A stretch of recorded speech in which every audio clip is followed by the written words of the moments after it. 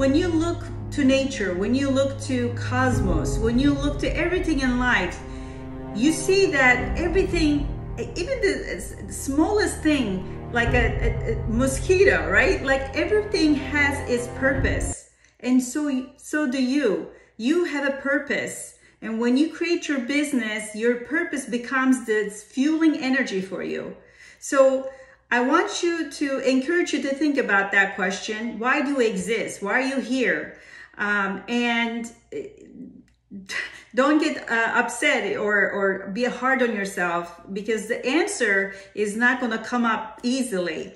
It takes time, and don't get hung up on time. And know this, what you're seeking is seeking you. So find that purpose, fuel your business. I'm here if you have any questions. And I hope you have a wonderful day.